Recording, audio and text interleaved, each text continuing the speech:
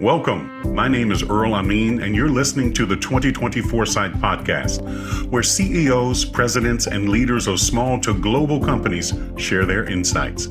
It is 6 questions in 9 minutes because leadership knows how to listen and be concise.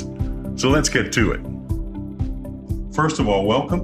And in just a few sentences, tell us who you are and what you do. Thank you for having me. I am David Lowe-Rogstad. I'm the CEO at Owen Jones and Partners. We are a brand experience and advertising agency located in Portland, Oregon, with people all over the country and all over the world. As far as what do, I mentor and lead people. I ride bicycles. I play board games. I read a lot. I write a little, cook as much as I can. I'm a partner to my spouse and parent to my children. And professionally, I do good by doing well. I believe my role as CEO is to build a growing, sustainable, profitable business so the company and its people can do good in the world. That was a mouthful, but it was the right mouthful. So tell me, David, what's the best thing about being the CEO of your company? I am a lifelong learner. And being CEO means I get to be continually learning, growing, developing skills, changing what I do. This job is constantly changing. It's constantly challenging. I love that. 2 years ago, I was running a 35-person company for the first time in my life. A year ago, I was running a 50-person company for the first time in my life. Now I'm running a 75-person company for the first time in my life.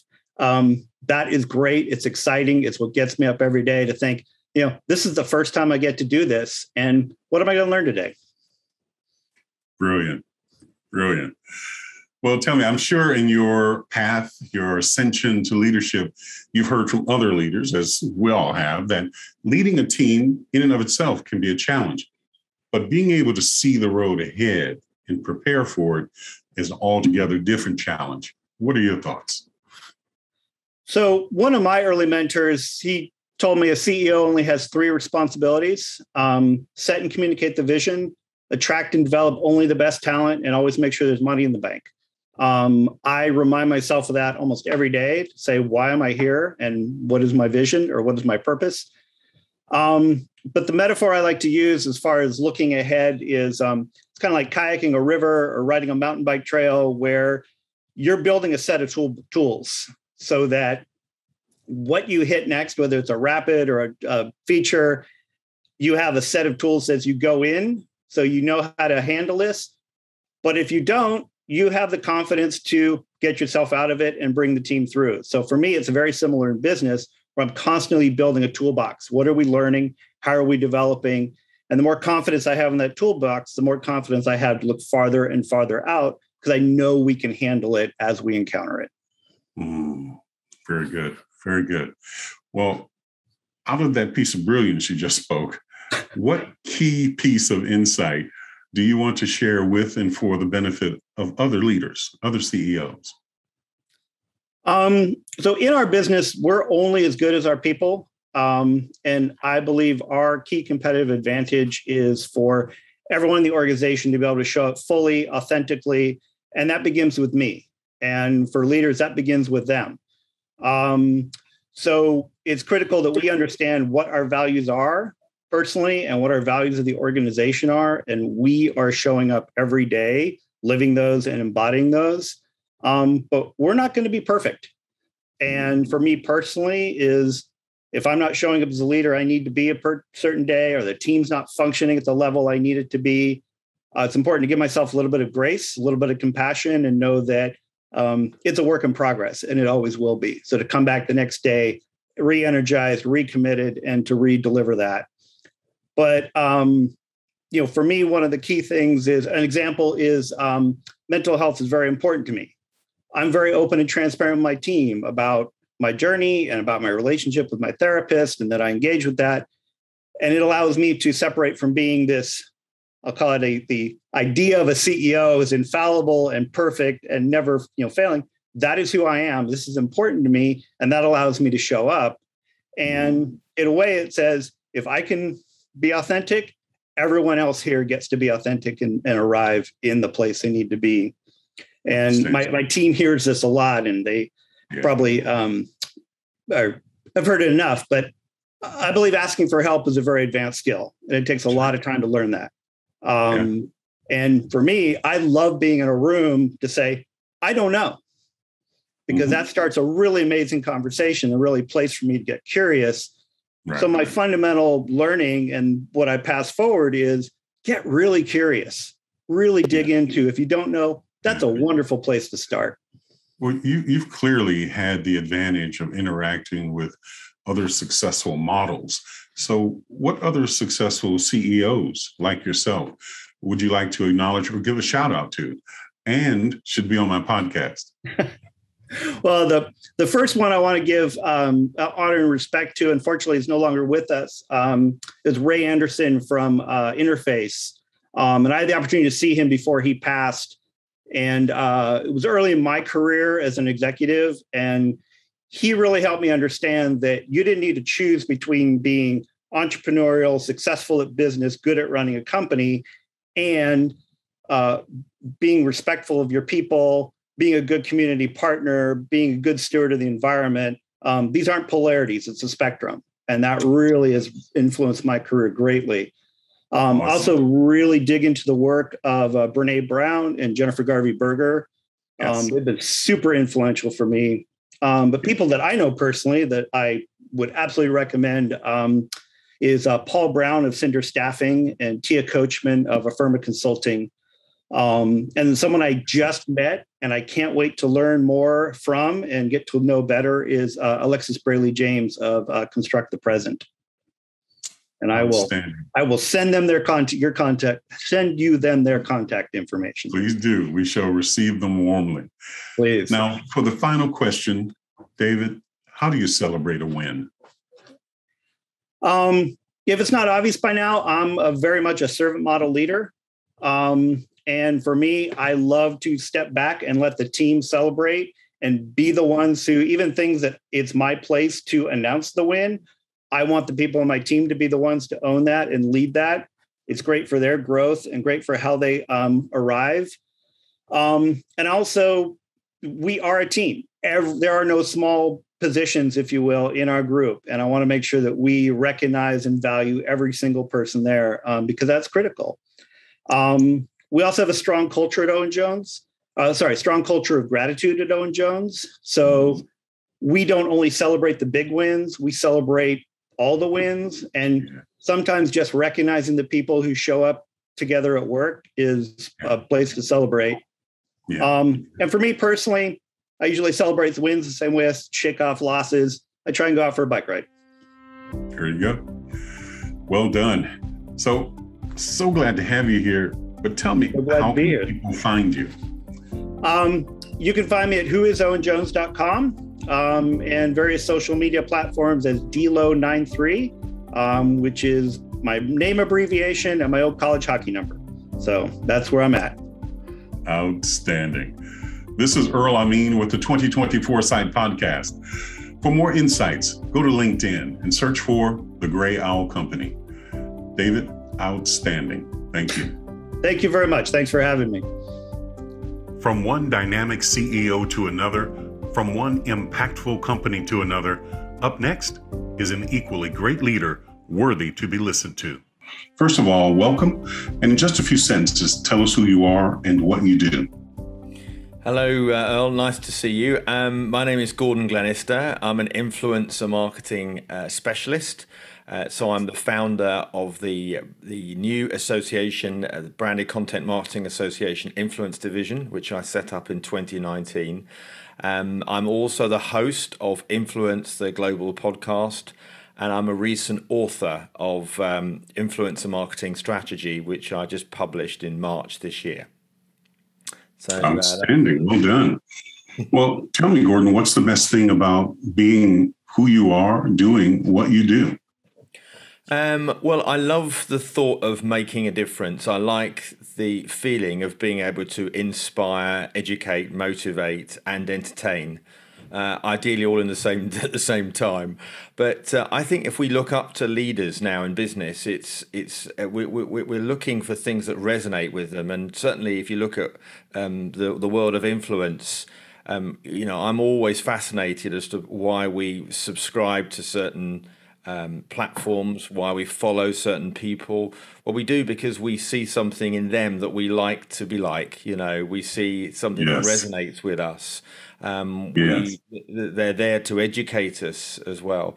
So I think those are important things. But in terms of a CEO, I love the idea of setting a strategy and a vision. I'm not great at detail, but that's one of the things that I've really remembered through my life is it's about having great people around you. It really, really is. Almost employ better people than yourself. Do what you do best, that you love, and then have a great team around you. Indeed. Well said. Well said. Well, I'm sure that you've heard, as I've heard, that leadership has its challenges. Leading a team can be a challenge in and of itself, but really seeing the road ahead, that's a certain type of challenge. What are your thoughts? Yeah, well, obviously, I think if you look back at the last 18 months, pretty much no leader could ever have predicted the pandemic and what's happened. And it's almost like it's we found new leaders has come as a result of that. And some of those people have been from their lower ranking teams because they've showed up, they've shown leadership skills in a way. There's been no blueprint to go through a pandemic like we just had. I think when you consider everybody looks up to the person that runs the business, and it can be a very lonely place. I remember when I ran the British Promotional Merchandise Association, which wasn't just an organisation, but it was also an industry body. And we went through the recession of 2007, 2008, and the industry lost 183 companies in 1 year. And it was quite daunting when you're looking at members that are going through very, very difficult periods, and you have to listen. I think the real great quality of a leader is to listen and not always believe that you've got the right answer, but to embrace and empower people to make decisions. I think that's really important. Remember, the buck stops with you. At the end of the day, whatever happens, you've got to take the criticism. I mean, I remember sitting in many board meetings and just, I'd have a whole number of executives, non-executives that would come to the meetings and all got their opinions and views about what needed to be done. And sometimes it's hard to take because at the end of the day, you're thinking, have you any idea what it's like to run a business day to day? But nevertheless, you learn a lot from that experience. Even when, cash flow's tight, and that the business may be in trouble, how do you shield your team from that? How do you keep them motivated and know that their jobs are going to be secure? So I think it takes a certain type of individual that can remain calm even if the ship not necessarily sinking, but is rocking. Yes, indeed. Good piece of insight. Now, you just spoke a tremendous amount of wisdom. What key piece of insight, what singular piece of insight do you want to share with and for the benefit of those listening, those other leaders, those other CEOs? So I think it's really just a point that I raised a minute ago, which is about hiring great people. I run an influencer marketing program now to help people become more influential. But if you look at my Instagram and you look at my LinkedIn, and you'd think, oh, well, this guy's doing a really great job. And the reality is, it's some of my team that are posting that content, but they know what my tone of voice is. They know what my vision is. The reality is that content is working really well because I've set the vision about what I'm about. But the reality is creating content and sharing it is very, very time consuming. And if you did everything, countless times I see CEOs using the word overwhelm. And they're actually on education programs. They're almost overeducated as well. There's so much going on. And if they really thought about hiring virtual assistants, which is one of the best things I have ever done. In fact, 2 of my virtual assistants are from the Philippines, and they work 1 hour a day. They work literally like Trojans, really, really well. But now we're in a global gig economy. You can hire people for anything all around the world, and don't think that you have to hire somebody for a full week. Think about having a specific role for somebody that could be in a different country, but they're an absolute expert. So, for example, a podcast editor, a podcast marketeer. You don't have to have somebody that has got all of those skills together.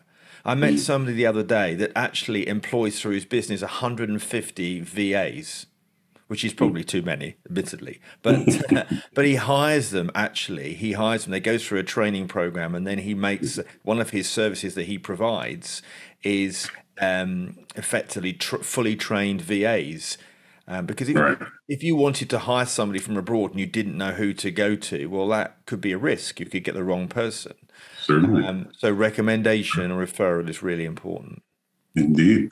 Well, I imagine that you encounter a good number of CEOs. What other successful CEOs like yourself would you like to acknowledge or give a shout out to and should be on my podcast? Well, I was just having a look actually before. I mean, there's many that I've encountered. There's a guy called Teddy Fong who runs the $1 Million Baby. And the reason, I mean, I don't know him personally, but actually I was looking at Glassdoor. And if you ever want to know about an organization, and I know sometimes people say, oh, well, with Glassdoor reviews, sometimes you can get, employees that have had bad experience and they just go and put that on there. But when you've got a high number of very, very positive reviews, it means people have gone out of their way to post those reviews. So he has 100% record on Glassdoor reviews, and there are loads and loads and loads of them. So, that in a way is a really positive consideration.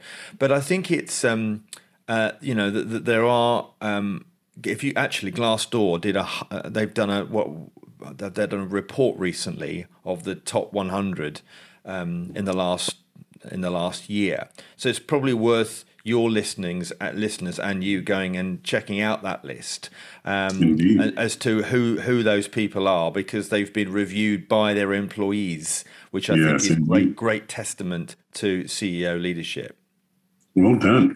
Well, Gordon, for the final question, how do you celebrate a win? How do you celebrate a win? Do you know what? I speak to my sister. My sister's been a great influence on me, and I've recently had an opportunity to write for a major UK newspaper. The first person I spoke to was my sister. She's been a really great, inspiring individual around me. In fact, we've helped each other. When I published my book, because she'd published her book before me, and so when I came along and showed her my book, she was almost emotional with tears to think that her... it sounds like it's her baby brother, but actually I'm the older one. But I do. It happens to be my sister. Yeah. But my advice would be for anybody is tell somebody special to you, because I think if you celebrating a win with somebody special, they will want to acknowledge it back to you as well. Indeed. Well done. Well done. Well, Gordon, it's been a pleasure having you on. Last thing, tell us how we can find you. Thank you, Earl. Well, I'm on LinkedIn, as you would imagine, Twitter, Facebook, Instagram. I mean, it's just Gordon Glenister. There's only one of me, I think. My website is www.gordonglenister.com, and my podcast is on Apple, iTunes, and all leading platforms. So, once again, thank you. This is Earl Amin with the 2020 Foresight Podcast. For more insights, go to LinkedIn and search for The Gray Owl Company. Gordon, a great pleasure. Thank you very much. Pleasure. All the best. Thank you for listening to the 2020 Foresight Podcast, where CEOs share who they are and what they do in the world that makes a difference. For more entrepreneurial and life-changing insights, do not forget to subscribe to our YouTube, Spotify, and iTunes accounts. All of the links are available below. See you in the next episode.